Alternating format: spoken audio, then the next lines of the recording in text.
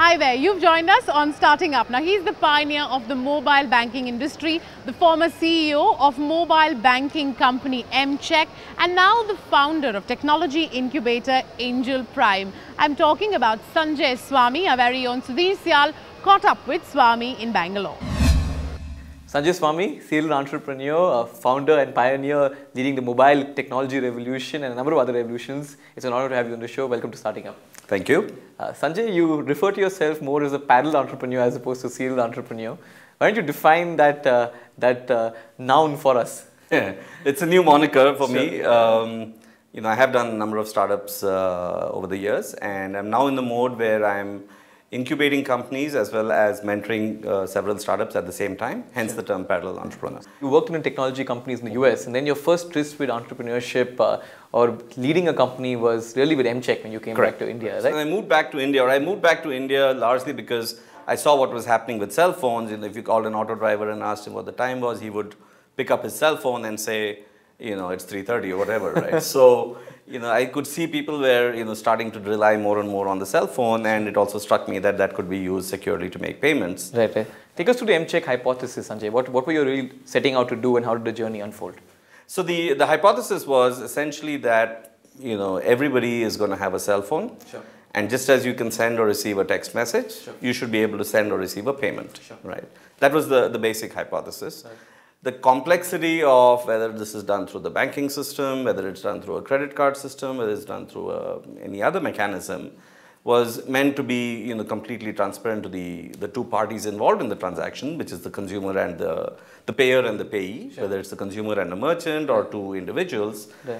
And that was the real hypothesis, and it should work on every single phone, and it should work safely and securely for everyone. So that was the hypothesis, and that's what we set out to do. You signed a big deal with Airtel. It sort of became, in many ways, one of the first few startups to actually have pan-India reach, right? Because it at one point was going on to all Airtel SIM cards and so on and so forth.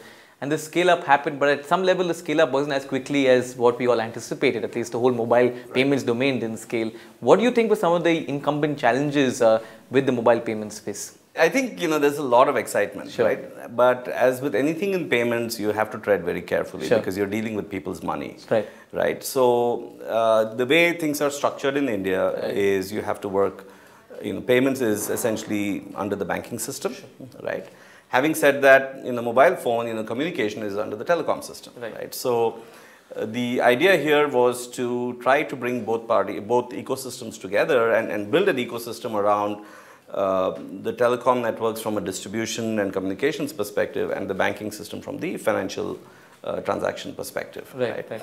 So essentially, trying to get all these parties to sort of work in harmony in the same time frames was really quite a challenge. To their credit, Reserve Bank, realized the importance of this, came out with regulations around it.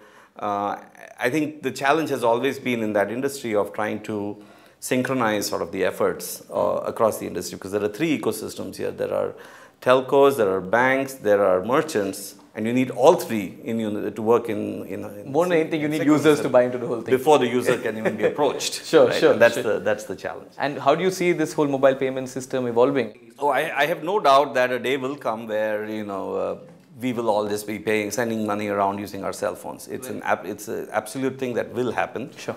The pace at which it happens will probably, it's been 5 years already that, myself and several others in this industry have been trying to make it happen. So we've always been hearing that next year is the year of mobile payments, and hopefully it will truly happen next year. So somewhere along that line, Sanjay, you moved on from MCheck, and you decided to really become a parallel entrepreneur, and with two exciting ventures. They own ZipDial separately, and then AngelPrime, which is incubating other startup ideas, right? Firstly, I want to focus on ZipDial because it's raised funding from the Mumbai Angels, a very spoken about company. It's a hot company right now in the ecosystem.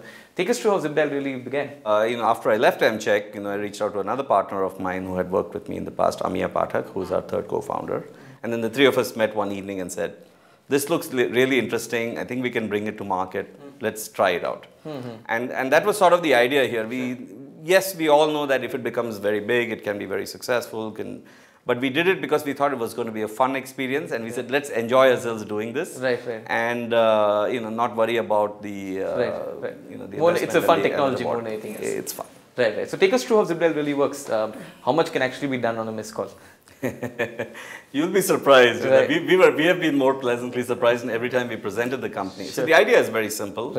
Let's say you're looking to get your bank balance today. You would SMS balance to some number, and the bank would then send your balance back by a text message. And so typically you have a number and different keywords that you need to compose for balance, for mini statement, and so on. In the case of ZipDial, you would have different numbers for each of those services, and all you do is dial the number, and the server, once it receives the call, disconnects the call and takes the action associated, which is sending you either your balance or a mini statement. The hypothesis is that dialing a number is far simpler as compared to sending out a SMS. Absolutely. And it works across all phones, all operators, no GPRS requirements, nothing. Sanjay, I want to move now to AngelPrime, right? And it's a very unique incubator format. Take us through the origins of AngelPrime. How do you conceive it, and how does it really work? So AngelPrime is something I've started with a couple of my partners, Bala and Shripati, who were founders of Snapfish. All three of us worked together and had the good fortune of working together with Mr. Nilakani on the UID project as volunteers.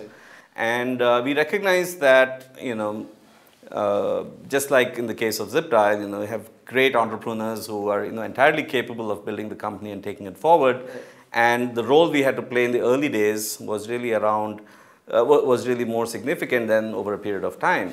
And as true entrepreneurs who have seen multiple exciting things happen and are seeing so much of innovation happening in India, or the opportunity for innovation, we looked at it and said, we really don't want to be doing one thing. We would rather work during the innovative phases of the company and help entrepreneurs, both from a financing perspective as well as from a market sizing and guidance and our initial operations perspective, and help them build the team and take them through all the way to venture capital investment. And at that point, our involvement probably will be a lot less because there will be professional investors. So AngelPrime also has 2 incubatees, right? And you're going incubators or incubatees, we don't know. Incubators, fair enough, right? Take us through the 2 companies. What's exciting? What's going on there?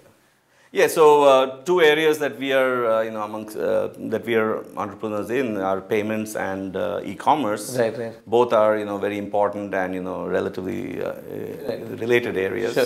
We are only looking at things that are transformational, right? And it's not just transformational from a doing disruption in the business model, but we also think they can have tremendous impact, right? To the merchant ecosystem, to the consumer payments ecosystem in one case, and in the other case to how you shop. Finally, Sanjay, one closing note from someone who's been there, done that, scaled multiple companies, and who's now mentoring multiple companies. One piece of advice to all the entrepreneurs watching the show, Sanjay. Don't give up. No matter what people tell you, there's a big opportunity. The only regret one can have in life is not trying. Sanjay, it's been a pleasure having you on the show. Thank you very much. Thank you very much. In fact, Sanjay is looking to add more startups to his incubator AngelPrime. So in case any of you are interested, well, go on and write into him. We'll take a break here on the show, but coming up, your mobile strategy from conception to implementation on this week's Bootstrap.